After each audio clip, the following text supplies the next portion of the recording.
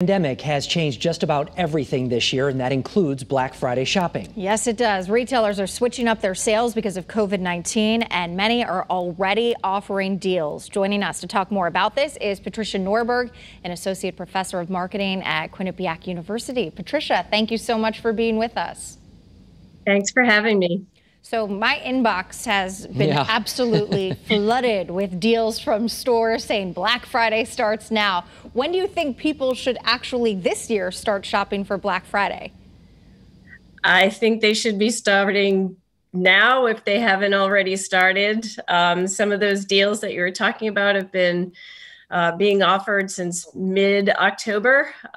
There's a real need to kind of smooth out the demand and ensure that there are enough shippers to get the deliveries to the homes of consumers for the holidays. I was actually looking today, Patricia, at vacuums at a store, at a big box store, and I thought to myself, don't do this now because I feel like these prices could come down. But there are different challenges, right, for the big box stores when you compare them to, smaller local shops, which we want to support as well, right? Yeah, I think the challenges somewhat are similar and somewhat different for both of those.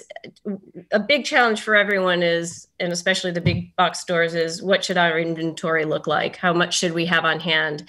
And I don't think we're going to be seeing those real deals, those last minute deals in store because stores didn't stock as much as they would normally stock because of the expected surge of online deals. So stores are hoping that some of this shopping online will be buy online, go to the store to pick up, to kind of offload some of the demand on the shippers. But the deals are being spread out across the board to handle the demand that we're expecting online.